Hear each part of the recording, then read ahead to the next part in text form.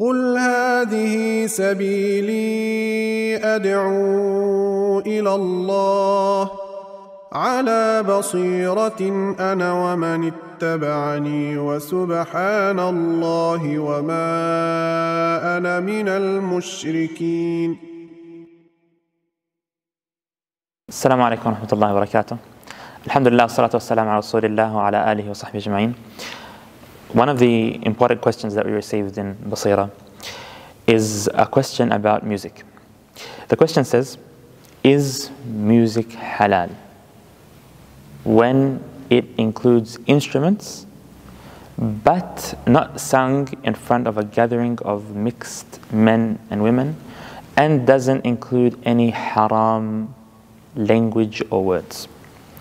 So this question is a very important question, and this question actually needs a lot of detail. Because our audience is mixed, we have some people who follow the Hanafi madhab, some follow the Maliki madhab, some follow the Hanbali madhab, some follow the Shafi'i madhab. It's hard to just give one answer, but I'd like to mention the opinions of the scholars of jurisprudence in Islam, and then according to your madhab, you can, inshallah ta'ala, benefit and follow. So generally, music in Islam is two things. Music can mean the voice, and it can mean instruments. When it comes to singing with your voice, the majority of scholars don't have any issue, no matter how much you sing and where you sing, as long as there's nothing haram included. You can use your voice for anything, and you can actually get rewards by singing things that bring people closer to Allah subhanahu wa ta'ala. And this is known in Arabic as at-taghanni. At-taghanni means to beautify things with your voice. In the hadith, Rasulullah sallallahu alaihi wasallam mentions the virtues of at-taghanni bil-Qur'an, singing the Qur'an.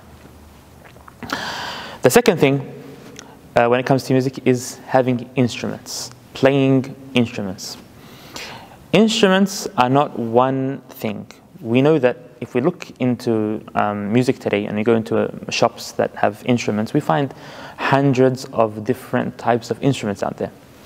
One instrument that is very famous in Islam and in Arab countries, in Persian countries, in all the civilizations is a duf. A duf is the drum that is one-sided. It doesn't have a back. So it's an open drum, and today in music, I believe they call it the, there's a special name for it in English also.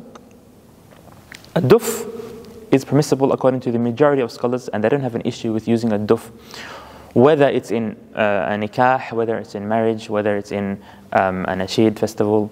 Duf is permissible according to the majority of scholars and the majority of madhahib.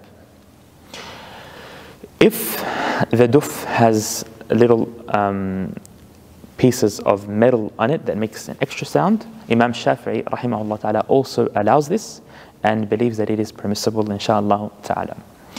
Another instrument that the scholars talk about is a drum. What is the ruling of having drums?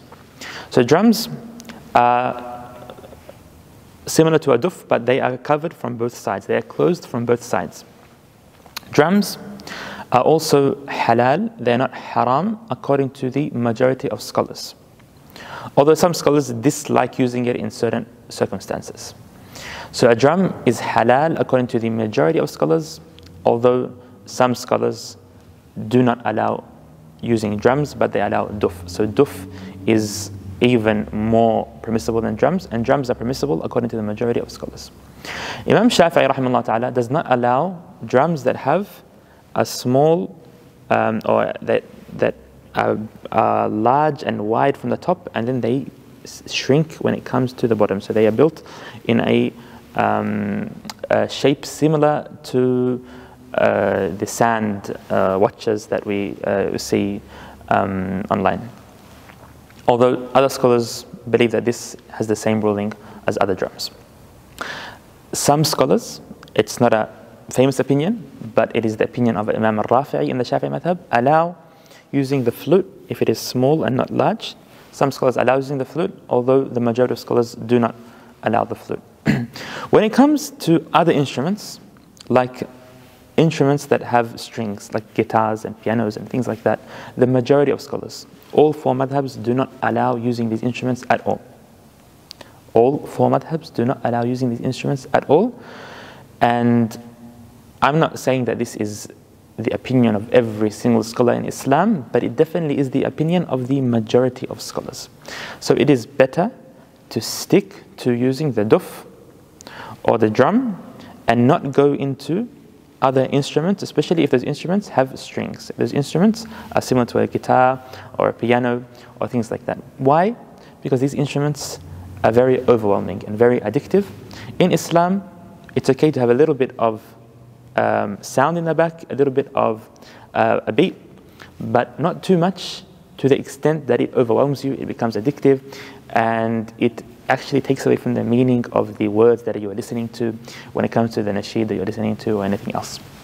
So generally, it's better to stick to these types of instruments in Islam, and this is the opinion of the majority of scholars in Islam, and this should be the normal case, that you take these opinions inshallah ta'ala in your normal life.